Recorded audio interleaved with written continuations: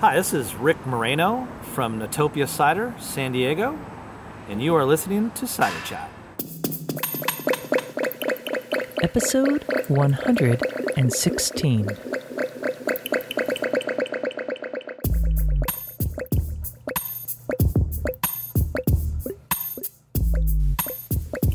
Hello and welcome to Cider Chat. My name is Rhea Windcaller, and I am the producer and cider MC of this weekly podcast, where we speak with makers, enthusiasts, and folks within the cider trade from around the world. And this week, we are in San Diego speaking to Rick Moreno of Newtopia Cyder. There'll be more on that chat in just a moment. Welcome back to all the regular subscribers of Cider Chat. We got a great episode this week. And if you are new to this podcast, well, hey, thanks for coming into our party, which never seems to stop. There are over 116 episodes right now. And I was recently contacted by Jordan on Facebook, on the Cider Chat Facebook page. And he put out, asking which was the episode on forced carbonation. And I drew a total blank. I needed my notes. And I finally did find out it was episode 71, with Yep Against of Feho Cider in Denmark. And before Yep and I began talking, I spoke about forced carbonating CO2, which is that typical gas that people put into actually many different libations, but in this case cider, and how to do that, at least how I do that. There's a number of different options, but for somebody like myself who's non-commercial, this is how I do it. And I was able to search that, thankfully for the internet and for computers. But there's a lot on our plate right now if you are new to this gig and our conversations out here in Ciderville. And frankly, I was going to take this week off and just read you all a little love poem that I was working on with the talking palms, but they convinced me not to do that because there are so many fantastic conversations that I have in the queue, not necessarily ready to go because I have a lot of editing, but in the queue that have to get out there, weeks ahead here. So I'm doing that. And it was really easy for me to edit once I got rolling the episode that we're going to be doing this week with Rick from Newtopia Cyder. That was fantastic. I'm going to hold back on that for now. In the meanwhile, I want to come back in just a moment and share with you my thoughts on what you might be wanting to think about for the coming months if you are in the northern hemisphere of the world. So I'll be right back with that shortly. I have the first reminder of this episode, which is make sure you are racking over your cider. Do not put that off, especially if you're a non-commercial maker who is new to this game and listening, or even if you're a startup or you've been doing it for a long time. I'm sure you know this already. You have it on your books. But those of us who are doing it more as a hobby, make sure that you get that cider off the lees that's dropping on the bottom of your carboy, which is a glass vessel, right? Some people might be putting it in different things. Unless you keep on stirring in the lees, which is good. I'm not going to go into all that right now. But the main thing is you want to be checking that. If most likely you pressed in the fall or you got your juice in the fall and it fermented. That's the primary fermentation. It went through and then there was precipitants dropping off onto the bottom of your carboy. And that is the lees, or what I like to call the schmutz. If you leave it there and don't rack it off again, then what happens is it has a really good potential for leaving off odors and off flavors that you probably don't want, because those are essentially dead yeast cells and other little organisms hanging out there. So do rack. In fact, that's what I did all weekend while it was raining. I got down to the carboys, which I hadn't looked at since I had my surgery in November on my shoulder. And I couldn't do anything, but they were just sitting there, just humming away the cider, and it was perfect timing to rack it all over. In fact, that's how I really manage my cider in terms of clarifying it. I do a lot of racking. It's not that big of a deal to do for me. I'm not sure about everybody's setup, but for me to have a clean carboy and keep on letting that drop down, the precipitants drop down, rack it off of the lees. I do that a number of times. Shoot, if I'm not going to be bottling until May, there's a good chance that I'm going to be racking off maybe about 5 times between the initial primary fermentation and that bottling. In fact, if I move the carboy right before the night before that I'm going to be bottling, I'll rack it off in the morning too if I get any kind of schmutz in the bottom. And that's mainly for presentation, just to have it clarified. I don't have anything wrong with cloudy cider, except that if it's sitting in the bottle, it will eventually drop down. I did rack off some, what was it? I was using a yeast KV1116. Yeah, 116. And I really liked its profile. So I decided, I only had 3 gallons, so I'm going to bottle it. And I used the rest to top off all the carboys that I had sitting there on my table. There was a bit of airspace. So I used that juice from the 3 gallon, topped off all my existing carboys, and then the rest I bottled. And I put in just a little bit of priming sugar, which I never ever do. So I sure hope I don't have any bottle bombs. And what I mean by that is that the bottles can actually, burst and be dangerous. So I picked some flip-top bottles, some hefty ones. I have it in a wooden box that I layered with a plastic bag. I think I've had about 8 bottles in there. They're about 750 ml bottles, so they're pretty big. And then I partitioned each one with some paper bags that I just folded up. And so I figure if there is any kind of burst, really like a bango burst, it won't hit the other bottle, because then it could be just like a chain reaction, right? And I have it in a very cool area in my home that won't be warming up until, probably early June or so. So by then I'll be able to check and keep on looking at it. And I did this, originally I was thinking about kegging it because I thought would be fun, but I did this because I wanted to kind of just watch that process. I'm getting used to this yeast. All my ciders this year, I decided I'm not adding any sugar to it unless I'm priming it. And priming, again, is just to kickstart any remaining yeast cells that are in the cider to create some carbonation, a little bit of fizz in there. I like that. That's fun. I don't always do that. I love still cider, but I'm playing with that. And I'm definitely just doing straight cider. I'm not adding anything because I want to get to know the orchards that I was scrumping apples at, essentially, pulling these apples out and getting their terroir. That is tons of fun for me. That's what I'm into now. I'm not so much doing a lot of add-on of fruit ciders or anything like that. So I'll keep you posted on that. Make sure that you do rack over your cider. Do not put that off. And make sure that once you do rack it over, that you fill that gap of liquid and airspace that could be in your carboys with more cider. Don't fill it with water. That's not a good idea. You could add more apple juice, sweet cider if you want, but I would recommend heating it up ahead of time. And then you could also just add some commercial cider, get some, mass kind of produced commercial cider that's kind of inert in a way, and just pour that in. I think inert's the right word for that. It's just not going to really change the yeast too much. And top it off. The main thing is top it off. I always try to save cider from the previous year for topping off. So these are the little tricks of the trade that you don't realize you're in the middle of, and you're like, oh crap, what am I going to do now? I have all this headspace. So that's the way to go. If anybody has any other thoughts on that, you could post that on the Cider Chat Facebook page, and we could have a little chit chat there. Or of course, you could always send me an email, ria@ciderchat.com. The second key thing you want to be thinking about right now is planting your fruit trees this spring, or getting rootstock or scion wood for grafting. And I'm putting in on an order with friends, getting some pear rootstock that I'm going to graft some peri-pear scion wood on.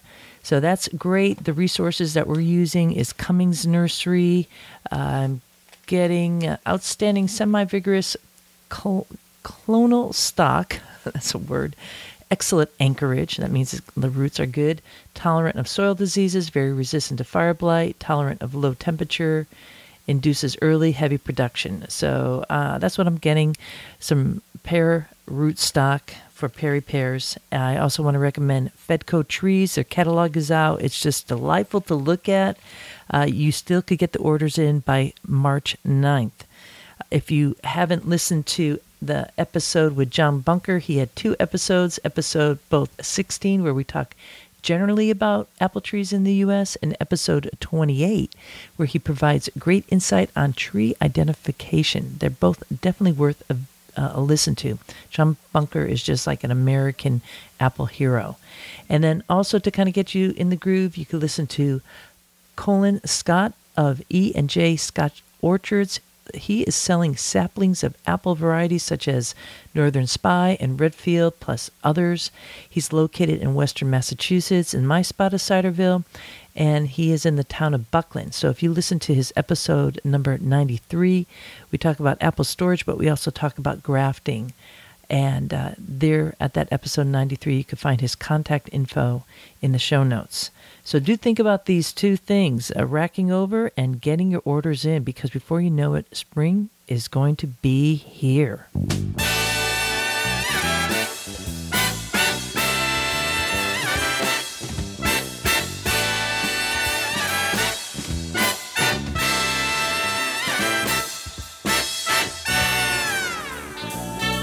This past January, I was in San Diego, and I took the opportunity to meet up with Rick Moreno of Newtopia Cyder.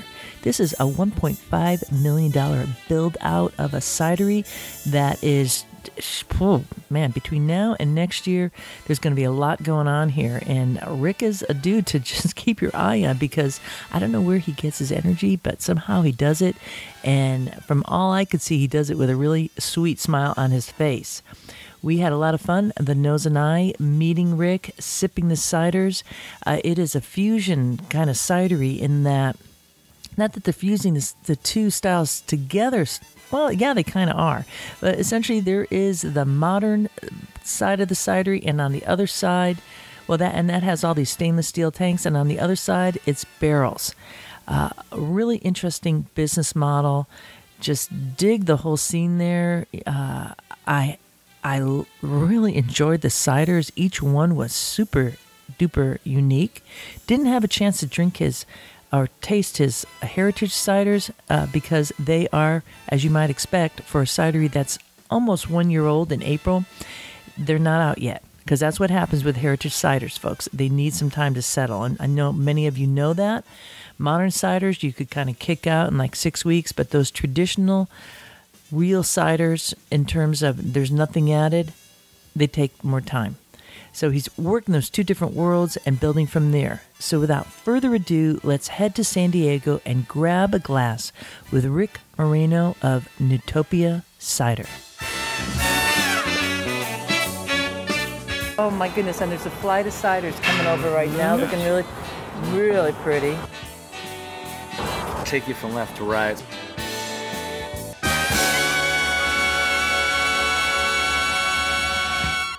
Our flagship cider that we just recently took a medal for 4 months ago was our semi-sweet. And so I'll go out and forage eucalyptus leaves from Hoyt Park East, which is just a park about 2 miles east of here. And I'll bring the eucalyptus leaves back here in bushels. Wow. And then I'll send them to San Francisco to get food grade. And then I send them back, and then I'll blend those eucalyptus leaves with hibiscus flowers. And it's got this minted sprig, off dry, just really herbaceous. I'm getting that really minty. Yeah. I mean, one of the things I love coming back to California for is just like that whiff of eucalyptus. Yes. And you go out at night and you're just like feeling after the day, all the herbs out there. It's just insane. And it does something to your body. It does. It's so beautiful. It does. It's quite nice. It's very serene. It gives a little bit of, the eucalyptus gives a little bit of a nice bite towards it, blended with that hibiscus flower. Wow. And herbaceous is key, especially out in San Diego, where kombucha is also very popular. It kind of sits on that similar type of profile. Yeah, you're carbonating your ciders, precisely. Of course. Yep. But I'm not seeing a lot of bubbles. So what are you doing there? So we're just infusing our cider with anywhere between 2.2 to 2.3 grams per milliliter. I like the mouthfeel of the cider just a little bit, but I also like the flavor of having it kind of semi-still. Yes, yeah. It's interesting because when I first sipped it, it came off with that fizz, and then it really diminished, so it puckered up. It did pucker up. I didn't get a pucker, but it really kind of like woke up my mouth in a way, in that same way that eucalyptus does when I'm arriving into California. Yeah. And then it kind of like led me in. Really nice, man. Really nice. Yeah, no, the eucalyptus is very prominent, as you can tell, in our city. I just wanted to highlight that because it, sometimes gets a bad name out here because of the low roots that it has, and all the trees fall. So I wanted to give an extra special story behind it, and think of it in an optimistic way. Well, you're totally getting it optimistic, because everybody gets so happy around the eucalyptus trees. It's like, you're in California, it's sunny and all that. Yeah, I'm engaging a lot with the uneducated beer connoisseur, the uneducated cider connoisseur, and the uneducated wine connoisseur. And so created a four-core that hits every part of your palate. So this is kind of off-dry, herbaceous, semi-sweet. This is our Belgian Saison cider. It's quite nice. I use a Belgian Saison beer blend, and I blend it with pineapple, elderberry is the color, and cardamom is the spice. Wow. And it's quite lovely. It lends towards the fruity, phenolic, funky type of cider. It's our number one seller, to be quite frank. Interesting. Okay. So Rick just said elderberry is the color. So we're looking at a very deep, rich elderberry. And if people aren't aware of what elderberry looks like, if you plucked it off the elderberry tree, it would get all over your hand and leave it really kind of purpley. Like inky, purpley. Yeah. Yep. And probably be hard to get off. It is. Oh, yeah. But who cares, because you just were in the elderberry bush, right? It is. I love the elderberry because, it increases the acuity of your eyes. So it's beneficial for you from that perspective. Oh my gosh! I really enjoy that. I know. It's like a berry delight, but it's not just berry. Yeah, the pineapple's kind of an afterthought. I just wanted it to be in the back end to clear that palate. Oh my God! The pineapple just totally comes up. That's lovely. You thought of it as an afterthought, but it's kicking up on the taste buds. Wow. Yeah, that's nice blending. We serve all of our ciders at 40 degrees. What we found out is once we cup that particular cider and we get to about 45 to 50 degrees, the cardamom gets very spicy. All of the flavors really come to nose. Yeah. And I enjoy it. It's not for the faint of heart. It's 8.2%. Wow, it's one of those like slow creepers. It isn't is. It? Yes, it's like a tropical creeper. It's very easy to consume. Yeah, so it has that sweetness that people kind of expect with cider. Yeah. And this next cider I really enjoy. Actually, this is our wild cider, so I'll take 1,800 pounds a month of the Marionberry, which I'm sure you're familiar with. It's the Cabernet of blackberries up in Oregon. And I work with a particular farmer up there where I'll go up and I'll take these, harvest with them, and ship it down. I'll make our wild cider, which is kind of I use champagne yeast, so it's very off-dry, funky. It's kind of tarty. Sweetness is kind of an afterthought in this. It almost drinks like a French Pinot. I really enjoy this. Believe it or not, I take this and I'll put 3 ounces of gin in it, and I'll blend my wild with gin, and it's so nice. Okay. Now, what's the color how would you describe that color? Yeah, it's almost like when it first comes off batch, it's like this just really unique, like ruby, translucent. At times it even comes off as an amethyst right when it comes off. As it rests, though, it's almost like a Yeah, like a pinky peach. Peach, I was going to say peach, yeah. Like a pinchy peach yeah, type of... peach going on there. And little reddish peach, almost like a red grapefruit kind of color too. Like a ruby red grapefruit. Yeah. And you know what's interesting? I know that you're in the San Diego scene where craft beer is such a hot scene. Huge hot. And rightly so. And you know, you serve these ciders on this little flight here, and there's like this little like head going on there, a little rim that kind of, if you're like that craft beer, you know, switch over, or somebody's used to that.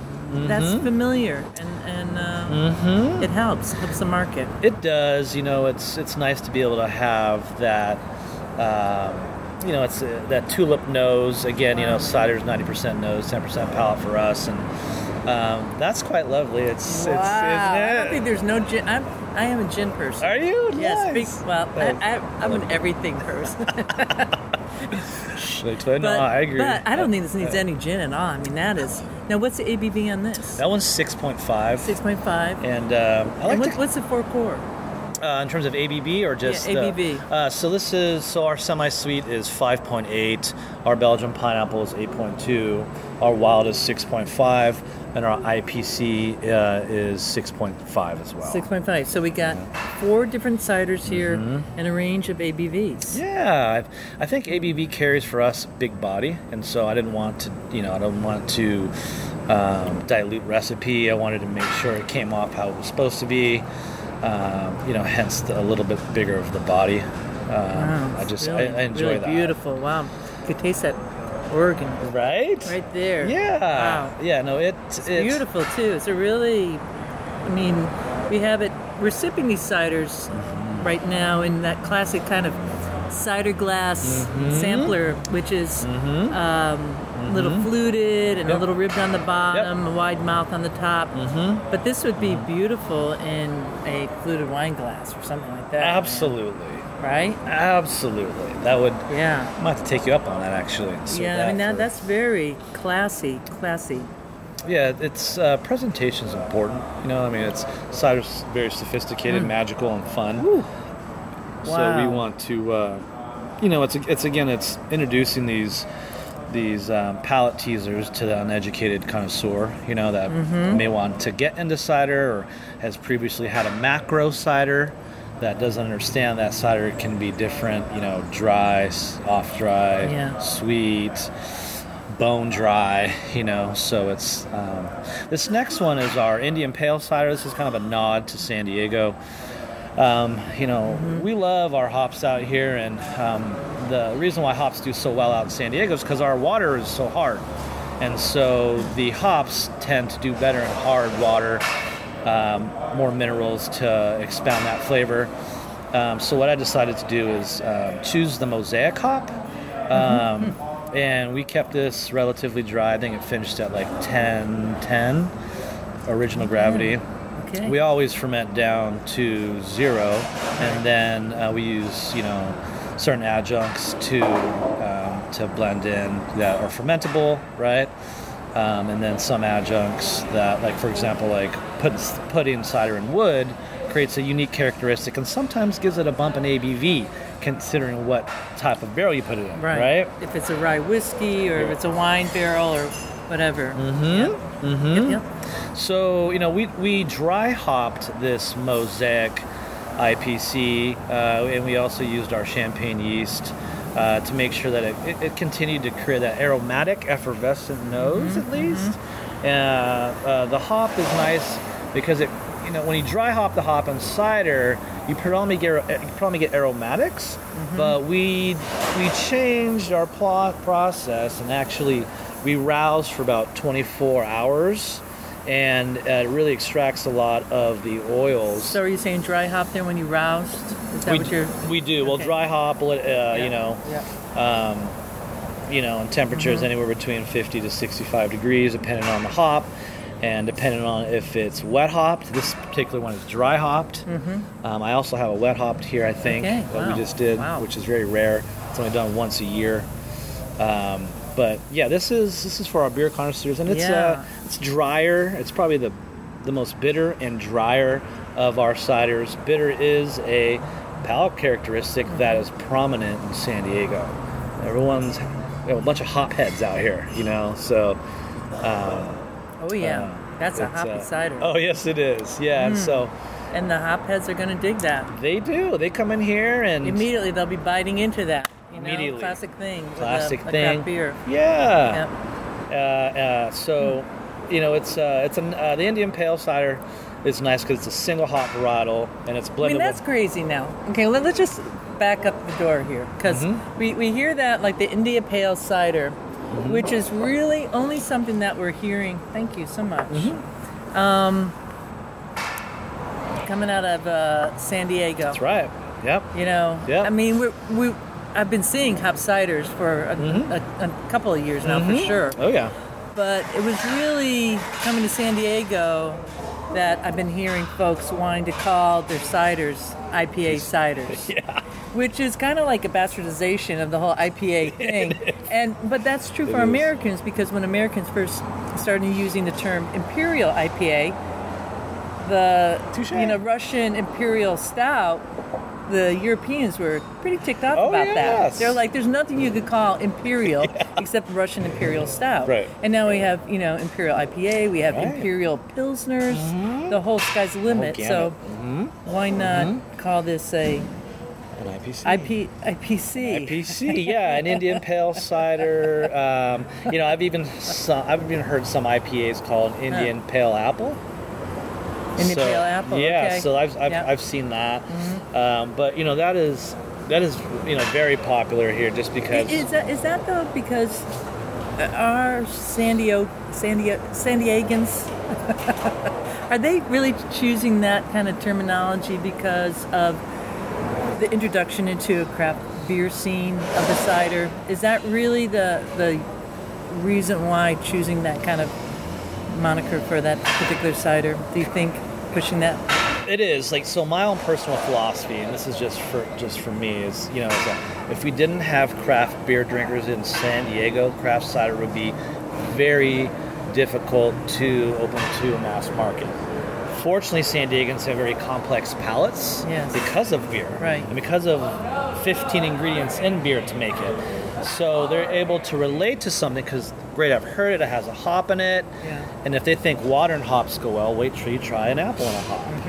There's different characteristics, and I think they're able to relate to that. And so that's a very easy crossover for them to open their minds up because typically, I get a lot of closed-minded, cider's for sorority girls and sweet otter pops. Right. And it's important to provide a little bit of insight to the beer big drinkers. We have gentlemen in three-piece suits, and we have that love their wine connoisseurs, and then we have gentlemen in their big beer bellies and big beards that are sitting right there having this for the first time, and talking politics and talking cider, and it's important for us to be able to, provide some type of relation to what's huge here, which is beer. Right, your full market. You're not just going to one little niche market, and you are, able to hit the road running a little bit in a unique market in that way. Precisely. Versus in other areas of the U.S. and never mind the rest of Ciderville. Yep. Yeah. We use old world wine processes and we blend them with new world beer ingredients. And so how I got into it is, my wife's a wino, I'm a beer guy. This is the only libation that I could make for us to not fight over.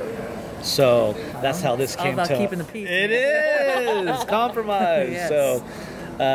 So the four core is nice to give a nice introductory of what cider could be versus what they've had in the past. So the four core is the classic flight of ciders that you serve. It's just, if they want to get a flight of ciders, this is what they would be served. They do. We're Nice. we're pretty stern. If no one has been into our facility and they've not experienced cider, the four core is something that they have to try before you're able to even evolve into anything else. It's essentially guiding them, to what they may want. Because sometimes they just have no idea. They've never experienced something like this. Yeah. So I start them off with this, and then based on what where they enjoy the most, if it's sweeter, off dry, tart, bitter, herbal, I'll then be able to go into something else that they might enjoy or never even thought about even trying. Yeah. So. Well, you really hit the whole gamut there. I mean. Yeah, and these are just, again, these are our modern seasonals, that come out of, custom-made conical stainless steel. And so introducing modern seasonals to craft beer drinkers and craft wine drinkers in San Diego is a nice introduction. We have our old world heritage ciders that are coming off Petite Syrah, wet whiskey, wet rum, wet gin, wet bourbon, Chardonnay barrels, and brandy barrels as well. And so, that is very funky, farmhouse-esque. We're incorporating a lot of Brett Lacto into our barrel-aged ciders, which, a lot of wine enthusiasts, they think I'm different of that kind of stuff. Well, they're not used to that at all. No. They're like, no, keep that out of the vineyard. Yeah, no doubt. And we welcome it. There's certain bugs in those barrels that help that create some uniqueness to it. So we want to make sure that the rest of San Diego has the option to experience that. So 2 different worlds happening at Newtopia. Mm-hmm. And so let's talk about the name Newtopia. Yes. Yeah. I mean, I don't want to miss that out because you are straddling 2 worlds. Precisely. The new and the old. Yeah. So not new and the old, but the new. Yep. In terms of modern style of fermenting. Yep. And the more traditional style. Precisely. So Newtopia, let's chat about that. So, it's kind of a philosophy. Newtopia is more of a state of mind versus a product that you drink or a place where you go hang out. So Newtopia is derived from a couple different philosophies. One is Sir Isaac Newton, right, who discovered gravity when the apple fell on his head, hence new in the Newtopia. Utopia being the ideal society, which is essentially unachievable. It's something that, where everything's self-sustainable, it's eco-friendly, things are the ideal. I wanted to make a new version of what that society was when it came to cider consumption. Sorry about the helicopters. We're right by Top Gun Miramar here. Yeah, we are. We're San Diego's right on the border, and you could hear there's a lot of military around here. A lot of folks working in the military and a lot of services for Homeland Security. Yeah, and so the Marines come over here all the time. With their wives, of course, and they're using that as an excuse to come over. They are. I hate to say it, but women get it. I have a tasting panel every Friday at 3:00, and it's 15 people. Out of the 15, 13 are women. And the reason why I do that is because when I ask a man what's our cider taste like, they give me one answer. When I ask a woman that, they give me 15 adjectives. And so, and not only that, but I think a lady's palate's a little bit more acute than a man's. Not to discount us out there, guys, but I think they're a little bit more sensitive to that. And so, when the Marines come over, they boast how their wife's been ranting and raving, and they've never had cider, and they've traveled all around the world, and they've never had an American cider. And Well, they've been traveling around the world. Get out of here. There's cider all around the world. There is. Whatever. So, it's one of those where they're just, it's a stigma. They think it's... Except they don't know that cider founded this country. Precisely. And it's as American as you could get. Yep. It's a fight. I have to continuously re-educate. It's and it's okay though. Yeah, it's okay. We're getting there. At this stage, that's exactly what has to happen. It is. So it's a balance. Yeah, it's a balance. And then I don't know what we have here. Oh, is this from the Heritage? Is this our Mellow Malice? Which one is this? Oh, okay. Got it. So this is a modern seasonal. This is banana apple bum. So we use 220 pounds, and actually this is because of one of. I was influenced by you on this one. Oh, good. Wait, say that up a little bit. You're influenced by Cider. No, Cider yes, Chat. I was inspired by Cider Chat to create this banana apple bum, which is made with banana and brown sugar, and the secondary, which kicks up the ABV to about 10%. Oh my And so throwing in the banana. Yeah, How are those working for you? Amazing. I mean, clarity. I mean, this is a really clear cider. It is. To mention that it's Yep. like a very light straw. Yep. Very bright cider. Yep. The banana, the brown sugar. Yep. Coming through. I love that smell of banana. I have to say that your banana is a lot more defined than my banana ever was. How many bananas are you putting in for? For example, a 160-gallon batch, we'll put in anywhere between 220 to 260 pounds of bananas, and there's some good secrets there. You know, we don't. Yeah. It's all about it's how do you make banana bread? How do you extract a little bit of this and that? Yeah. How do you extract? You know, how does that banana get to full maximum capacity so you can achieve terminal bricks, right? Is that what they call it? Terminal bricks? Yeah, you don't, a brown banana is just fermenting. Yep, precisely. It's not on the rotten stage yet. Right. I welcome that. So we decided to do this. Believe it or not, this was a huge influence of Cider Chat. Awesome. And that's cool. It's very, very popular. We have to sell these in 10-ounce pours. Wow. What's the ABV on this one? 10%. 10%. 10%. Well, you got that additional. It's a sweet, so some of the banana comes through on the nose, and that brown sugar is, people taste like brown sugar, thinking like Toll House cookies or something like that, but it's not like that at all. Tangy. It's like tangy a little bit. It's a little tangy, totally, with that, because you have the apple as the base, and yeah, man, 10%. That's a dangerous cider. It is. It is. That's why we only serve those in 10-ounce pours. We have 16-ounce goblets, 10-ounce,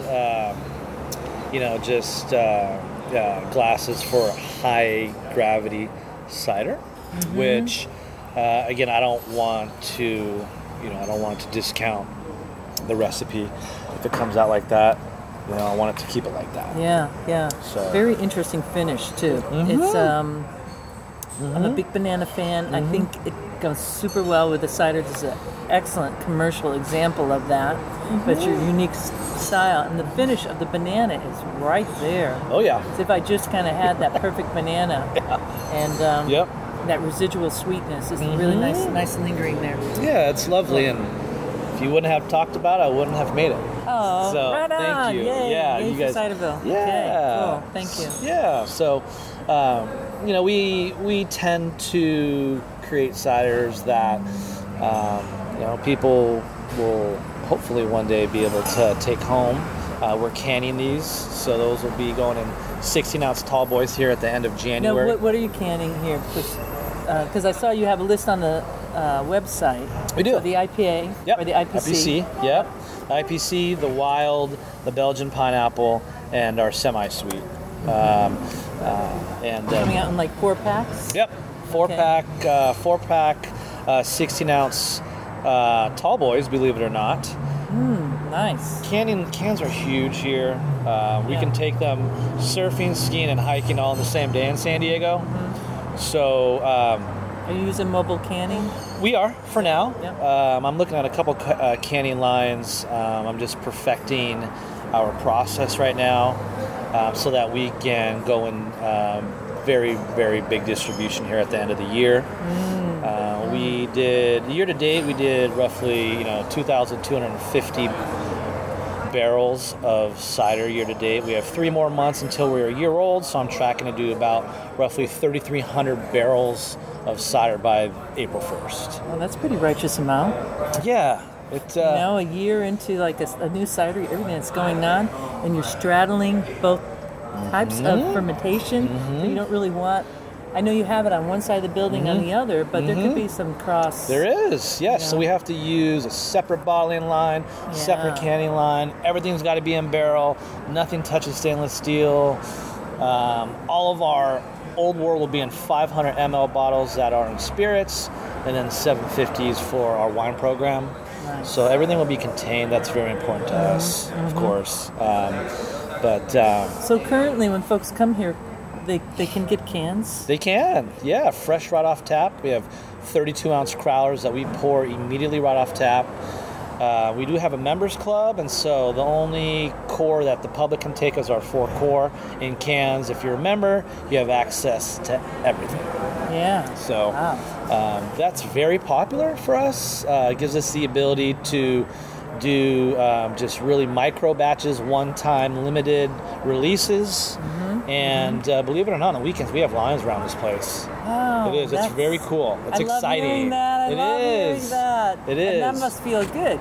So I want to talk about that. Yeah. Why Newtopia Cyder? Why did you dive into cider? That's a great question. So I own a craft beer bar, whiskey, and mezcal bar called Toronado. Toronado, there's one in San Diego, there's one in San Francisco. I own the one up in Seattle. Hence my acclamation around the apple. I've been selling cider across my bar for a number of years, and I thought to myself, this is such an underserved market, and I think there's so much more to be had here, particularly in other areas of the country. Yeah. And I knew San Diego was struggling for something like that. I just started to play around with it and tour a few facilities up there. I have my favorites up there that I get inspired by. And I just wanted to take those flavors down to Southern California to open up people's minds. Yep. So that was... that's a good enough reason right there. Yes. So you weren't really making beer, you were selling beer, you were in the trade. Yeah, I've been trade, essentially. But. Yeah, I've been home vintning for 10 years. I've been making beer for 5. Okay. Most recently, has been the most recent 5 years has been beer. 10 years has been home vintning. So I've been playing with it. I've been really honing in on the cider recipes for about 2 years. It took me about 2 years to really get in the ratios and being able to understand my fermentation. One thing I did not disclose that I'll share with you guys is that people, process, and technology are the biggest pillars in our business. So I leverage technology a lot here. I have a PLC that automates all of my fermentation that I can keep on my cell phone anywhere in the world that I go. For example, I'll fly in nomadic vintners and distillers to come train me for 2 weeks at a time. I just had a gentleman from Austria, one from Barcelona, one from Walla Walla come in, and they'll stay here. I have a Gypsy Brewer Street around the corner, and I'll show you guys that. But they eat here, they sleep here, they shower here, they don't leave. I don't get them a hotel, I don't get them a car, so that way they only have one throat to choke, right? And so brilliant.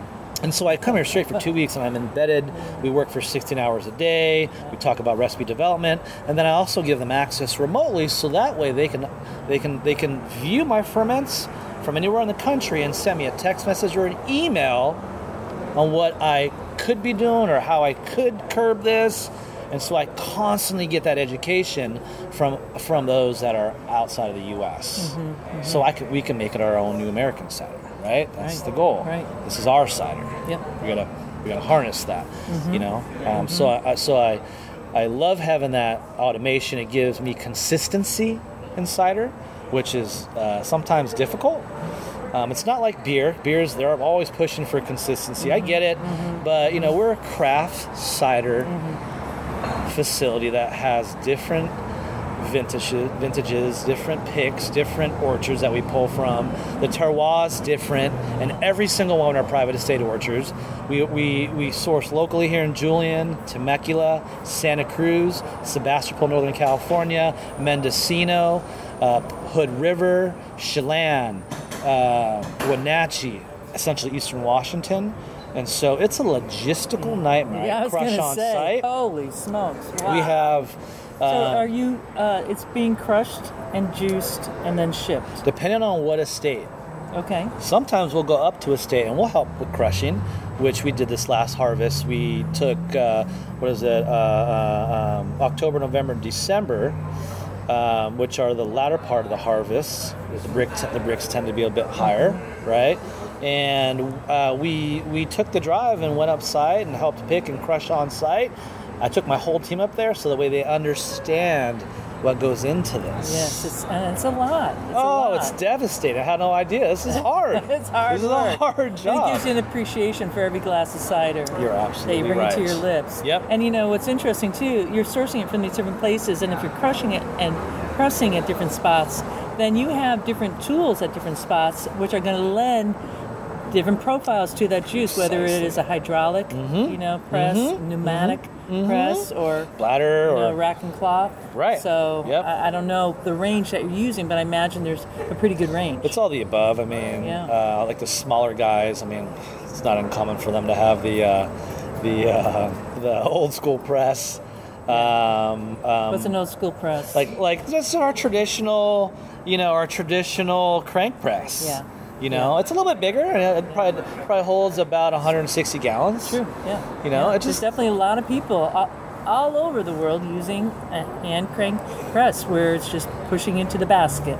That's all it is. Well, here we have a water bladder press that we use. We'll bring. I think we brought in a total of 144,000 pounds of apples on site here where we washed, crushed, pressed. You're doing that out in the parking lot? We do it right here. Right in that room there. We'll do a community press, and so I'll call in patrons. There'll be about 30 of us, and we'll all participate, and it's getting that community involved to know what goes behind this work of art right here. So that's great. Yeah, it's gratifying. It's extremely rewarding.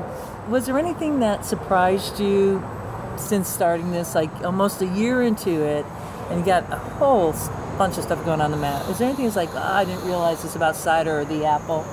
Yeah, I didn't know. I think when it came to our heritage ciders, and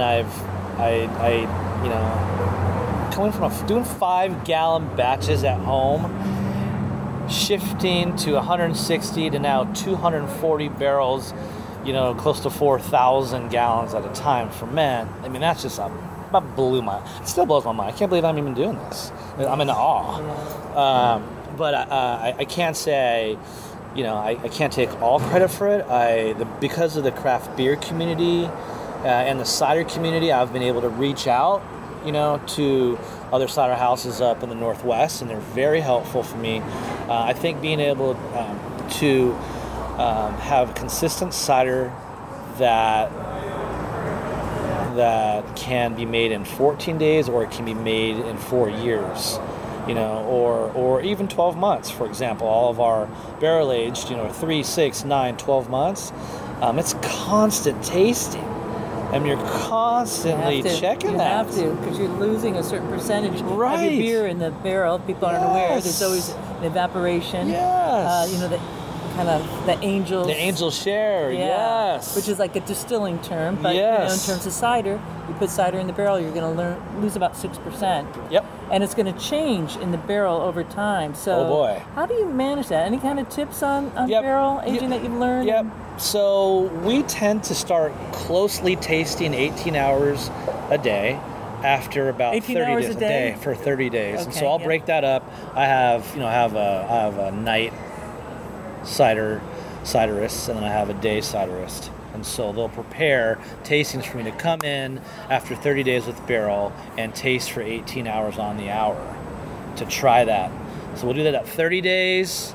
We'll do that at 40 days, 60, and then 90. I don't usually let ciders go beyond 8 months. The ones that we do get to that length of time, we incorporate co-ferments. Co-ferments. And so this is something that's unique. We're big fans of Graft Ciders. Graft Cider in New York? Graft Ciders is a yes, those guys are first of all amazing. Okay. But in San Diego, it's a genre of ciders that incorporate unfermented beer wort that we co-ferment in barrel over a length of time, which creates a very unique body in the cider, a very unique nose, and then you get in wood, and then it warms up everything, right? That's what that does. So we've just started toying with that. You've heard of a Graft beer, where it's 51% apple, 49% was the opposite way, right? Was it 49% apple, 51% malt? So we're not going to that extent. We're doing, 60-40, 70-30 co-ferment blends just in barrel right now. So that is something that we're... so you haven't really served it to your customers No, yet? they're not allowed to have it yet. When's yes, they're not allowed to have that one when yet. do you see that release coming up? Well, what I'll do is I'll send you a 500 ml bottle of that. I would love to try and, it, that'll be unique. We are using different types of enzymes to reduce that gluten in that wort, so that it gets below 10 ppm of gluten, which is huge for our consumers. Yeah.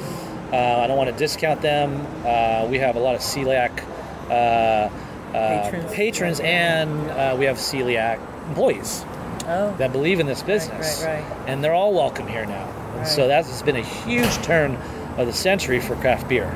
You're like the cross trainer of cideries, because you've got that wine palate type of thing. You have that new cider drinker intro, and then you have this other level of the heritage, which you seem like you're just on the cusp of releasing. I'll give you. I have my director of barrel ops here. I've partnered with, and he actually works for one of the most prominent breweries here in San Diego, and he gives me a very unique sense of depth of flavor. He's a big purist when it comes to heritage ciders. It's something that he's very strong in, that I lean on for. Good. Because I can't be a master of everything. Yeah. So I know you're in two different worlds. You are a unique cidery in that, and I haven't really seen that. I only see that with the really, really big cideries, that they're able to kick out one that's for the kind of like, newcomer to cider. Sure. But I'll tell you, these 4 ciders that you presented here are delightful. So if that's an intro for a new cider drinker, well, hats off. It is. I'm thinking, interesting. Yeah, I work with a lot of chefs too. They have depth in their palate, and Yes, so they do, I have a tendency to have those guys involved in our tastings. But I really, truly enjoy working with different artists, like vintners, distillers, chefs, brewers. I use all of those. All those artists are come here to use cider as a medium, which is the start of Newtopia. This product goes through an evolution. What I did not disclose to you is that next year, March of 19, I take this product and I distill into Applejack brandy. I was wondering if you're going to be distilling. Right, I was wondering. Good. And wow. So when you're saying this product, which one are you pointing to? All of them. We're going to be a full brandy house right next door. Right on. We have 2,500 square feet right next door just for that. In March, I just took over 4,000 square feet to expand our barrel program. I'm also doing a meat and cheese parlor, because meat and cheese goes delightful with cider. Yes, it does. It's a perfect marriage between food and cider. And we're doing our first cider and sausage collaboration. So I'm sending our semi-sweet and our Belgian pineapple to a sausage factory here locally in San Diego to create a sausage cider blend that we'll serve over on that side with our artisanal cheeses. Wow. But that's the wave of that future. Yeah, bringing it all together. Yes, it's like a little mini World Expo here. It's a compound. So what was this building before? This used to be a tile factory before, and so we had to scrape this thing down to its bare roots and completely, architect it to where our distribution had big capabilities through our backdoor sales, right? Don't get me wrong. I mean, we are doing a significant amount of volume out of our tasting room. It's no joke. Imagine you and are. It's packed here. You're open like 7 days a week? 7 days a week. Yeah. And there's not a lot of foot traffic. I mean, there's a sidewalk out front. Yep. So distance between here and let's say San Diego Airport, people coming in, they're going to get a lift or something up. We get them. We get them. Between 12 to 15 minutes lift. Easy. Super easy. Super easy. Always welcome. We have lift codes on Fridays and Saturday nights for our patrons to use. So that way, we have to be responsible drinkers. Good. Right? That's important. Good. Yeah. And tourist time is huge here. I get people from all over the world coming here just because they like craft beer, and then they pipe in gluten-free cider, and of course, who pops up? We pop up, and it's like an aha moment. And believe it or not, we have 56 breweries on this road. 56 breweries. 8 distilleries on this road. So there's a lot of knowledge here, a lot of working knowledge that you can tap into. Knowledge. Yeah. A lot and of is there working any kind of like, oh no, cider's coming in now? A little bit of a competition edge there with the craft beer people. Not that they're not the best people in the world. Speaking as a craft beer writer for X amount of years. Yep. Oh yeah. No, there's they've welcomed us. Believe it or not, they have been making cider themselves, and so now they have someone. Oh yeah. I bet they are. Oh yeah. And so, they are very welcoming, and we have. I think we've done close to a number. I think we've done 12. Collaborations with some very prominent breweries here, some very highly skilled brewmasters. And there's a lot here in San Diego. There's an amazing range. If you can make it in San Diego in beverage, you can make it anywhere, That's just like true. New York. Yeah, it's true. You can make it here, you're set anywhere. So it's just here you better make it right, because there's a lot of consumers here that know their stuff. They're savvy. Yeah, very savvy. So in that way, it's kudos to the craft beer scene for creating a sophisticated palate. Absolutely. Which took a long time in the craft beer scene initially. Precisely. We're not talking about that long ago. No. So if that could happen in like 20 years in the craft beer scene, imagine Newtopia Cyder 20 years from now. Boom. Okay, Rick just kind of did that spontaneous combustion thing with his hands to the head. Yep. Yeah. You can relate to it. I can. Seriously. Yeah, it's the time is now. So for those of you that are listening that have the conceptual idea of doing it, it went from dream to drink in 5 years. Yeah. And that's real. And it's being stubborn enough to just blow through walls and keeping your dream active, and always just keeping your head down, and it comes to fruition. There's a lot of hard work here. This wasn't easy to build. This is $1.5 million build out that has the production capacity to do 25,000 barrels a year. So we're serious. This is serious. We're putting on there. We're putting cider on the map. Not that it already hasn't been, but we're essentially giving it a little bit more exposure to the beer connoisseurs and a whole range of a market that people weren't thinking about in California in that way. Right. I mean, Apple Valley up in Watsonville and all that, people don't even realize that. Like California was such a high producer of apples nationally, and I think Southern Cal was looked at, not much is going to be happening, blah, blah, craft beer's got the edge in San Diego, but no. Now, there's a couple cideries in San Diego now. Yes. What's the count? So, I think technically we're first to market. I think now we have a total of roughly 6 cider houses. And the in the county, San Diego County. Right. Now, and it's pretty wide. Pretty wide, just so folks realize that. That's a pretty wide map. Very wide map, and believe it or not, each cider house, they're all distinctly different, which is fantastic. I mean, Twisted Horn, Raging Cider, Serpentine, are just a few of my alliances. So we gather tightly. We share information. I've provided some insight on a few other cider houses to get up, because really it's all about all ships rise with the tide. Absolutely. You created a mecca for cider drinkers. Yeah. It could be a nice location, I think, for CiderCon. Yes. Oh, sunshine and cider is it. And in February? Yes. For people, all the orchardists and people that are working so hard. Yes. Anyways. Yep. No. We're my next initiative this year is creating a guild for us, so that way we can really get that information sharing involved, and everyone's cider becomes better. I think that's important that we do that.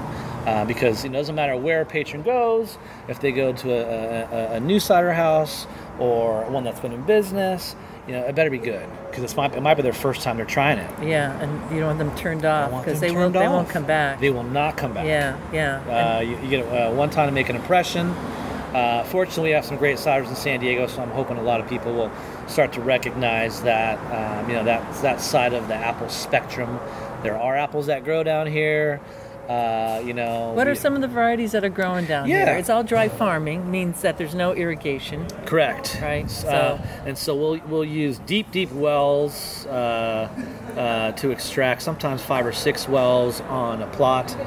And some of the most prominent, I think, local ones that you guys would probably be aware of is Kingston Black. We also have Gold Rush. We've seen that before. Yeah, Gold Rush. Absolutely. I have some in my... Do you? I grafted. Nice. I actually took out my old tree this year. Yeah. Nice. Well, Gold Rush is pretty well known. I know Tom Oliver, and I think he does a collaboration too on that. A number of Gold Rush. So what I didn't tell you guys, and I haven't told the rest of the public this, but I have 10.5 acres, about 2 miles from here, on a microclimate. So it's quite unique. It rests at about 2,100 feet in elevation. It's in the foothills, but what's cool is that I get about 900 to 1,000 hours of chill. And we get Santa Anas, and so I get this really... Santa Ana winds. Santa Ana winds. Referring to. Yes. Santa Ana wind. Yep. Unique. Ciderville knows that out there, but we have... No, probably not, like El Nino and all that kind of thing. It's a very interesting climate here because of the mountains. San Diego, you fly in, you might get rerouted sometimes, not hardly ever, but it could happen because of the fog. You're right next to the ocean. So he's talking about the Santa Ana winds. And so we'll get that marine layer that comes up over into our foothills, into our microclimate pocket. It gives us that extra chill. And usually that marine layer burns off at noon, and then over the mountains from the desert comes the Santa Ana winds that changes that temperature. So we get this big swing in temp, and Brix just goes whoop, concentrates that sugar, and it just swings those. So I'll give you an example. We've had anywhere between 21 to 24 Brix out of some of these varietals, which is very apple wine-ish. Yes, it is. Yeah, so you don't want to be diluting that, so you're going to have to manage that. We do. And you probably get taxed at different rates for all this, right? Yeah, it's cool. So there's been some unique legislative laws I think most of us are aware about. The Cider Act? And the Cider Act, but federally, we went from getting charged $1 a gallon in taxes to 7 cents a gallon in taxes, which is huge for us. Yes, it is. Huge. It gives the ability for a small craft cider house to make a profit. That was the one piece that is struggling. You better... $1 a gallon is a lot. Yes. That adds up quickly when you're talking about 100 gallons. Boom. And that's all primary ferment. They look at that, and then they cross that over with your taxation bright tank, right? And they see how that matches up. And so that was a huge piece for us. Now, this year that will swing us into being able to do other projects now with that money, and growing. So that was... And we have the orchard, And we have the orchard. Yeah, wow. So I don't like to rest barrels and pay for rent. And so we'll have a working barn where we'll house our cider and or spirits. We'll have an orchard that will just essentially have our Kingston Blacks. We'll have Gold Rush. We'll have maybe 4 or 5 different types of crabs. A little bit more tannic, so I can blend in. Yeah. God, you're just right on the trail for it's time. Greatness. Yeah. And that will be a destination facility where people can actually rent out and have weddings there. Wow. It'll have a small vineyard. Of course, we have to have wines. Then we'll have an orchard there, a working barn, and then an urban farm. Is this all you, Rick? It is. Yeah. Do you ever sleep? I don't. Sleep? Yeah, right? I mean... No, I do, and I'm always counting the apples backwards, so it puts me to bed. Well, you have a good background because you were in the libation market already, so you had that going. He knew how to run an operation. And I think that's what folks need to realize. Like, you could have a cidery, but when you actually have a tasting room, now you're managing staff at a different level. You're managing people coming in, drinking, leaving your location. Yes. And if you don't know how to do that, that also could consume a lot of stressful time. Oh, you're absolutely right. That's a different animal. I mean, I don't... Not that it has to be stressful. No. But so, and you don't seem like a stressful person at all. Thank you, Rhea. I appreciate that. Wow. Thank you. Hopefully my wife will hear that. May it always be so. I'm sure she knows. Oh, boy. But, you know, that's a big piece. And, you know, when you walk into this facility, you know, it's, you know, people have their entitlement goes up. Oh, we're in a cider house. Oh, this is kind of sophisticated here. Oh, this is whimsical here. You know, guess what? Your service better be better than Nordstrom's, because service is universal. And it's a quiet whisper that San Diego has poor service, because when it's sunny, everyone goes to the beach. No one works in San Diego. I didn't say anything, but now you guys have an inside scoop. If you want good service, come in winter. But no, but it's just one of those where you have to be able to provide that. Like that. One good service, come in winter. Yeah. You know, I just find San Diego is such a lovely area. I mean, you can't beat it. I tried to leave. I couldn't come back. You know, I have a house in Seattle that we get up there still. Are you a native of California? I am a native of literally this little ranch. It's called Scripps Ranch. Oh, okay. And so it was initially built. You're saying Scripps Ranch mean this area is called Scripps, where we're in. Correct. They were literally sitting in. There's about maybe 25,000 people here. Wow. It was originally used, the eucalyptus were used for railroad ties for the Chinese when we were bringing railroads in here, from here to San Francisco, but they were so weak that they didn't work really well for ties, and so they brought them here. Oh. They brought them here. They put all of them here. They just plopped them all here, and we have 300 different types of species of eucalyptus here. I didn't know there was more than one species of 300 different types. And they're beautiful trees. They're like a white tannish body tree. The bark is smooth. It is. And they're just absolutely stunning. They're sun trees. Skyline of eucalyptus that's super prominent. So. We should probably get a little tour if we can. Thank you, Rick, for hosting both The Nose and I and sharing your wealth of information and your enthusiasm. It always kind of keeps me inspired, too, and I'm sure all the folks out there in Ciderville. There are photos in the show notes. You could see me signing the Newtopia banner. There'll be a little video, too, coming out on the Cider Chat YouTube channel. I really appreciate those crawlers to go. That Marion Berry... Whoa, that just blew my mind that you made with the champagne yeast. It just shows how cider in that modern style can be an incredible base for these complex flavor profiles. He had an eggnog going on. Of course, he had a chai. He heats it up, and then he's doing that graft, that fusion with wort from beer. Yeah, San Diego is a happening scene, and we'll be keeping an eye out. There's other cideries to get to, too, in that area, and so many more around the world.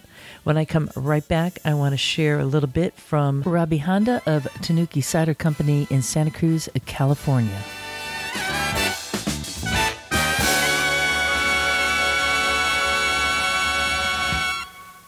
On episode 103 of Cider Chat, I had the good fortune to be able to feature Robbie Honda.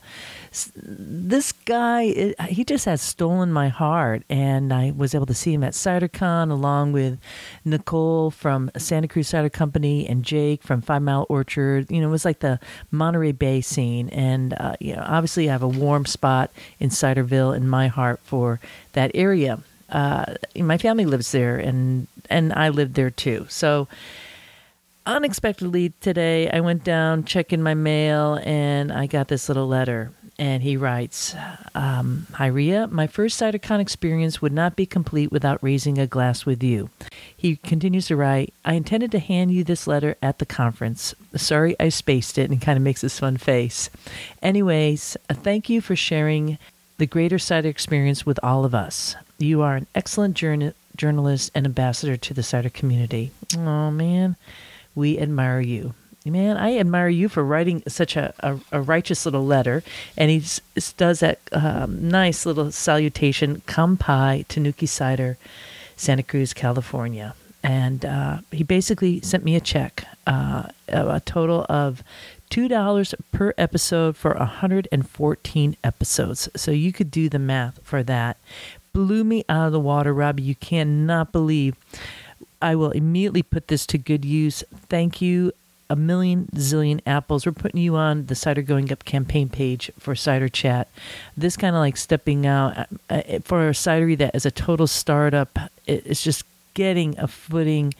I know life has been tough. He was working with his brother. He lost his brother who was doing the labels. There's just so much that this guy is persevering through, and he brings a beautiful flavor to Ciderville. Big tip of the glass to you, and I'm speechless. Thank you so much. I really, really appreciate it. And to all you out there in Ciderville, we are lucky to have each other. So on this Valentine's Day when it's going live, and every single day, make it a love day in Ciderville. And this is Rhea Windcaller signing off for now with a little tear in her eye for all of you and a whole lot of love. See you soon in Ciderville.